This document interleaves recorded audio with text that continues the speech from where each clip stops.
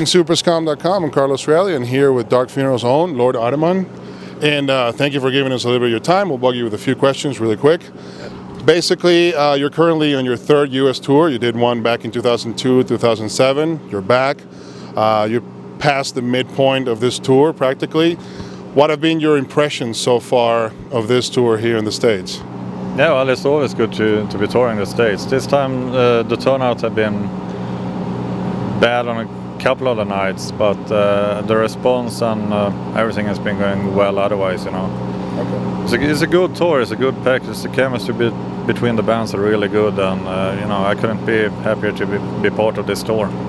Well, you're touring with your fellow country band as well from Sweden, yeah, from Grave. It was good to see that bill here. Yeah, but also good to be with Morbid Angel, of course. Yeah. Great bill. Your last album, we have Angelus Exuru Pro Eternus in Latin, was released on Regain Records in 2009.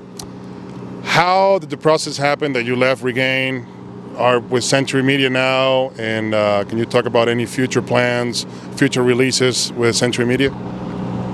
Well, we're still trying to finish off the whole business thing with Regain Records the hard way.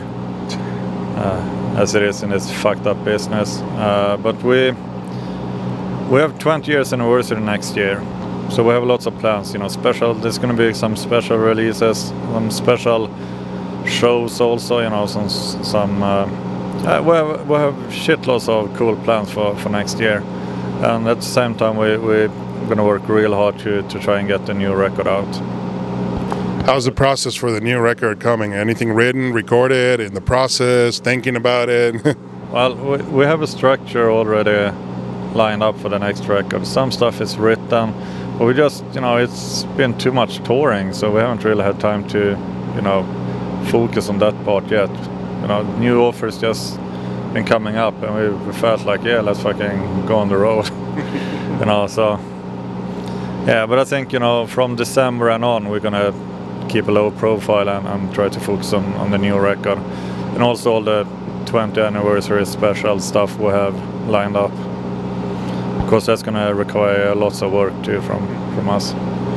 You've had Peter Tactrin as your producer for several of your albums. Is he on board for the new album? Nothing is decided, but I would love to work with Peter again. You know, we work really good together. He knows us, you know, since forever.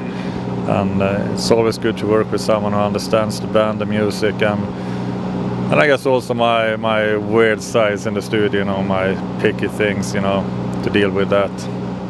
You recently toured pretty much Mexico and then Central America and South America back in November and December 2011. You visited countries like Venezuela, Ecuador, Colombia. Basically, you also, of course, to Mexico, Costa Rica. What is your impression of that specific tour? I mean, you basically, the fans, any different from the European fans, from the American fans? Well, it wasn't the first time we toured over in South and Central America. But one thing is clear, the South and Central American crowd is more intense than anywhere on the planet. I heard India and some of those countries are pretty wild too, but we haven't been there yet, but so it's still to be discovered.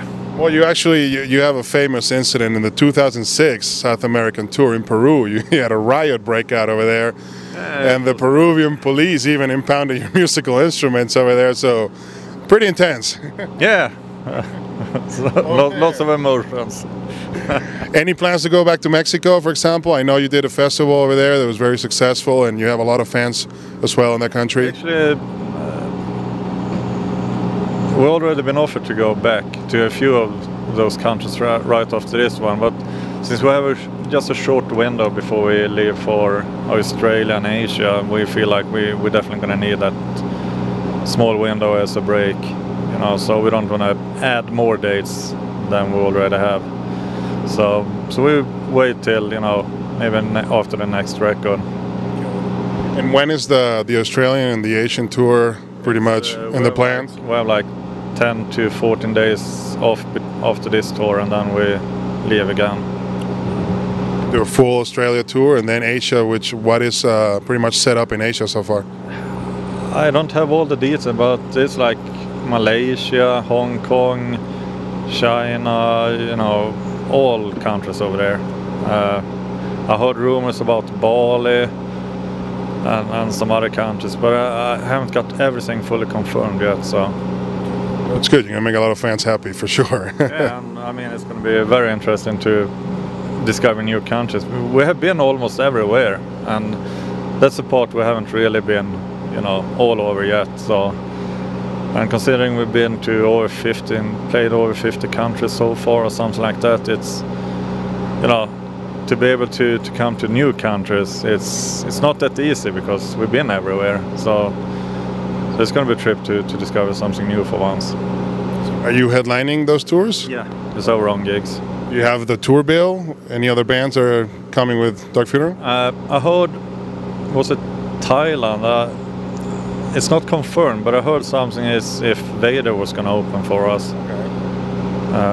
A co-headline or something. And I gave it a go at least if that's going to happen. You know, it's a good band. I haven't seen the guys in a long time, so it would be cool to see them again. That'd be a great bill for sure. Going back to more of, you know, the genre that you represent, black metal itself, we've seen a lot of changes over the years as far as a lot of bands disbanding, not being able to hold it together anymore, a lot of tribulations, a lot of pretty much different instances, a lot of media exposure in different ways, negative, positive. But you're standing here, Dark Funeral is still here, so what do you think is pretty much the recipe for success in this genre that you have enjoyed? If there's any, of course, what do you think that you attribute the popularity of Dark Funeral, you know, still being here as a black metal band? Well, I think I always walk my own path. I don't follow any rules or anything, and I don't really take much influences from any other bands. I just, you know, I live in my own bubble and do what I feel is right for us. And, you know, sometimes we do weird things, you know, I guess, and but it still just keep us going. And I guess, you know, people realize that we're still a hard-working band doing things our way and not, you know, any copycat or, you know, anything. So I think that is a very important part of being able to keep on going as long as we have. Right now, you have basically from last year, you have 2 new members in the band. You have Sornheim and then Nachtkarm, if I say it right. I'm sorry if I mess it up. They joined the band in 2011, so how have they contributed to the band so far, and how has been the fan reception to the new singer? It's been really, you know, especially for Nachtkarm, the response has been really, really good. Even the most die-hard skeptics, you know, has been coming out to the shows and like, man, you guys really proved us wrong, you know. And that was our whole plan from the beginning. I mean, we can say and hype him as much as we like through interviews or press statement or whatever, but it doesn't mean a shit until, you know, we prove it on stage. And that was something I really wanted to do, you know, from the beginning. Like, we got to go out there, show the fucking world and all the skeptics, like, you know, we can fucking deliver better than ever now, you know. It feels good. Of course, it's, you know, I understand if people miss Caligula. He was a great part of the band. I miss him too, but, you know, life goes on, the band goes on. That's, you know. No, that's good. I mean, we can't wait to see the new material, you know, to hear the new material you're going to put out with the new members as well. Yeah. Now, more of a personal question, if you will, regarding yourself. You are basically a very notable and open practitioner of what is called LaVeyan Satanism, right? I don't know, but that's been, especially here in the States. We talked about it a couple of days ago. I've never been a member of Church of Satan. I had a good contact to the inner circle back in the day. And I still have good contact to many of the people who were, you know, adopted as priests by LaVey.